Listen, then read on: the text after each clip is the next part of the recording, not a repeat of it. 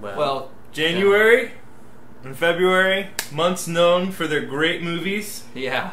Great movie releases. Man. Go ahead. How long have they been sitting on movie 43? 4 years. Because Jason Sudeikis was fat whenever they recorded this. He's been skinny for like 2 years. Look, after watching this, I read a lot about it. I know. Doesn't it make you want to read about it? And it did, and I did. But I guess it took like 4 years to make because they would shoot around these A-list actors' schedules so they couldn't back out, basically.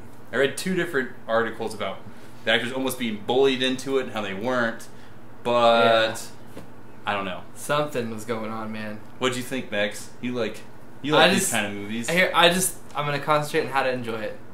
Here's how you enjoy it. You're going to see actors you love defiling themselves in their profession. You're never going to get a chance to see it again.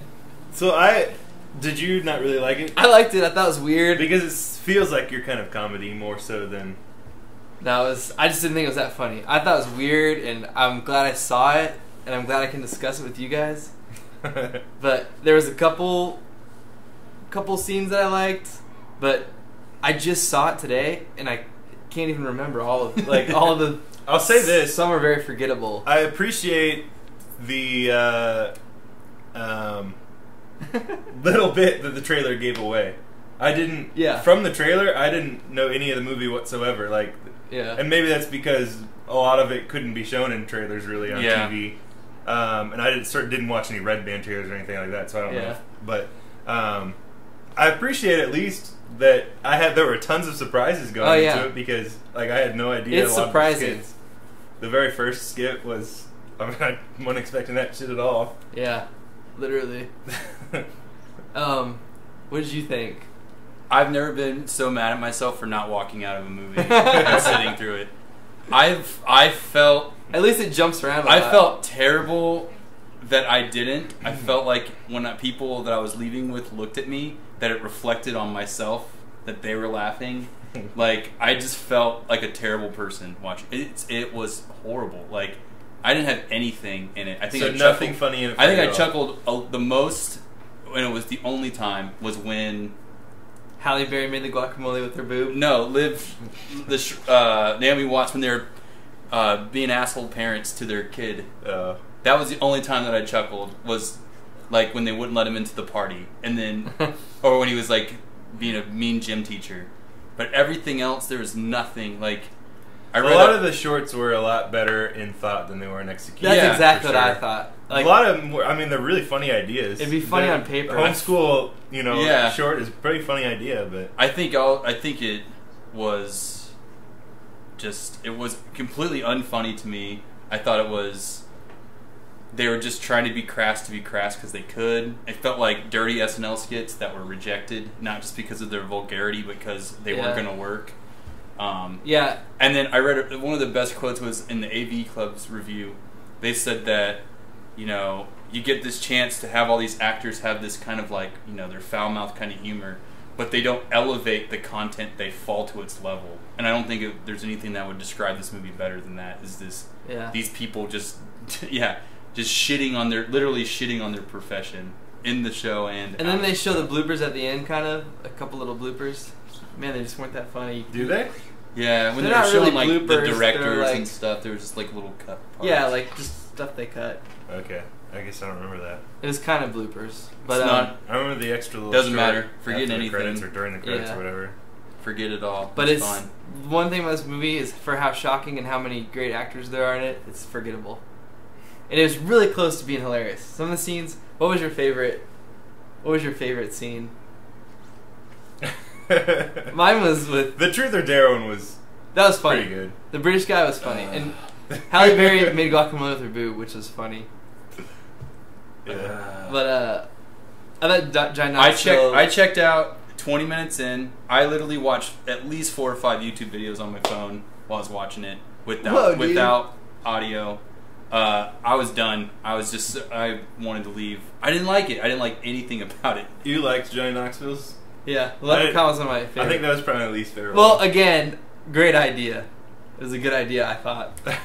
It's funny, you guys, the week before, we're comparing Johnny Knoxville and Sean William Scott. Yeah.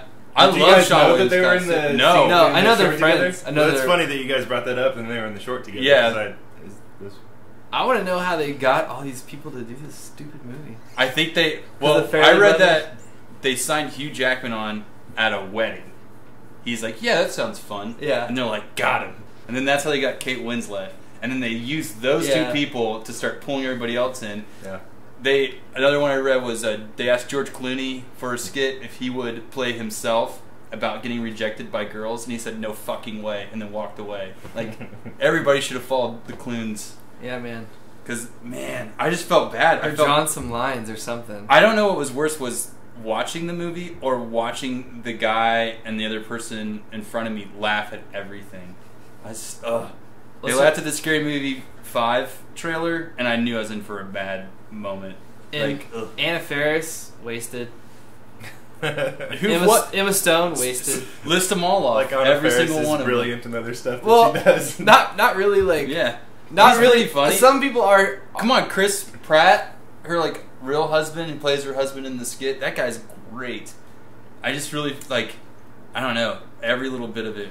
Yeah, that's what I'm saying. Like the people who are funny, you're right. They came down a level. The people who aren't funny went up a little bit, but it was still at the same level of shit. But it was good. You can enjoy it. It's weird. Yeah, I definitely didn't have as bad of a time in it as Barry. Sounds like I didn't have as bad a time either. I enjoyed myself okay. Look, I thought Playing for Keeps was one of the lowest points of this, but man, Watch it with friends. this beat Go the with shit friends. out of Playing for Keeps for lowest. Yeah, it's probably much better with Go with a watching group people and than just- by yourself. And I don't think you could really enjoy it with a group of people. I don't feel think like you if enjoy I was it watching in with- any state of mind. I thought I was watching it Ugh. with you guys and Jimmy and Dennis and Garth and Jerry Jackson. That would have been one of the greatest movie experiences. They're been a lot of fun.